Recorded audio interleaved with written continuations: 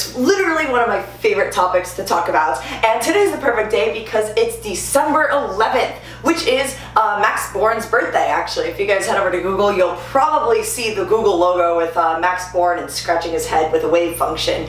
So I wanted to talk a little bit about wave functions and what exactly are and why Max Born won the Nobel Prize in physics. Well, this is one of the equations. You guys might have seen it on my Instagram. It's a part of an equation. It is actually part of the wave function, which is a way you measure a particle. Now I'm not talking about a particle like this, or like an actual thing here in the macro world. This is what I like to kind of call it. I'm pretty sure people refer to it as a macro world. I don't know. I'm referring to quantum physics and quantum mechanics and quantum particles. Really tiny things that actually make up you and me.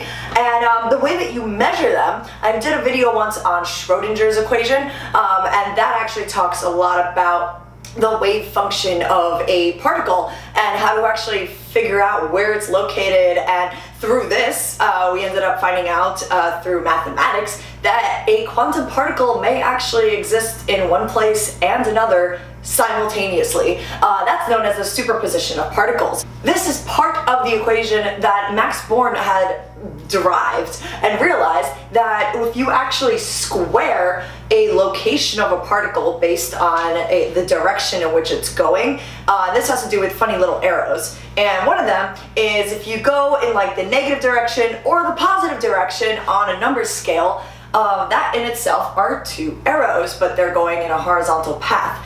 And when it comes to quantum particles, we like to imagine that the arrows can also face upward, which would be like an imaginary number direction, or it can face diagonally. But either way, it still is a certain measurement in which it can actually travel. So one main goal is to figure out where the end of the arrow is. Just like if I were to go from here, my kitchen, because I'm filming in my kitchen, to my living room, that is an actual distance in which I am moving. However, I'm not a quantum particle, so it's a lot easier. You can just take units like, I don't know, feet or kilometers and stuff like that. And I mean, it's not that far away, but you get the point.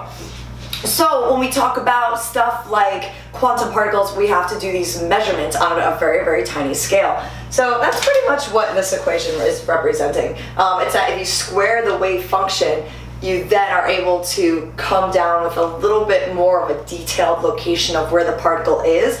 But then this later led into the Schrodinger's equation, which is a much larger and more in-depth equation, which I can talk about in another video if you guys like.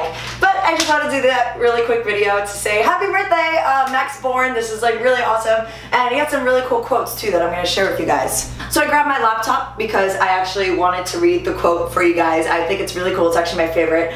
It says, "Intellect distinguishes between the possible and the impossible. Reason distinguishes between the sensible and the senseless. Even the possible can be senseless." Like, I don't know, I think that's the coolest thing ever. So I just wanted to share that with you guys. I couldn't memorize it, so that's why I brought my laptop over. But yeah, I hope you guys like this video. It's the first video I'm doing with my new camera, so I hope this comes out good. Alrighty, so if you guys haven't subscribed, please do. Let me know what other, other topics you guys want me to talk about in astrophysics. Otherwise, I'll just keep going because there's a whole universe, infinite universe of topics to talk about. Okay, I'll see you guys next time. Thanks for watching. Bye.